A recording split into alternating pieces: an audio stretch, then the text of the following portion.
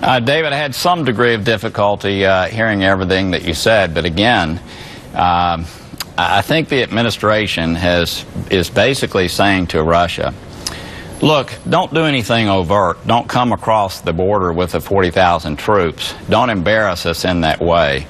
But you can continue to undermine the sovereignty of Ukraine by doing the things that you've done. And again, I've urged in every way that I can for this administration to go ahead and again push back now. It's going to be too late, just like we did in Syria, where in essence, let's face it, the wisest thing, I hate to say such a crass thing on Easter Sunday morning, the wisest thing that Assad did really was to kill 1,200 people with chemical weapons.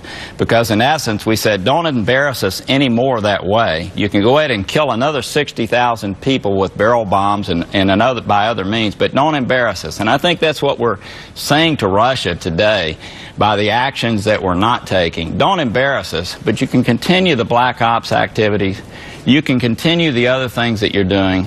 We know that over time you're going to reach the goals that the Prime Minister so eloquently laid out before. You're going to reach those, but don't do it in a way that embarrasses us. Again, the world is watching.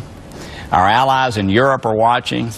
Our NATO friends and others know that this is where we are. And I think we need to step on out and do the things that we threatened, because I don't think Putin will respond to anything else other than us overtly doing the things that we've laid out.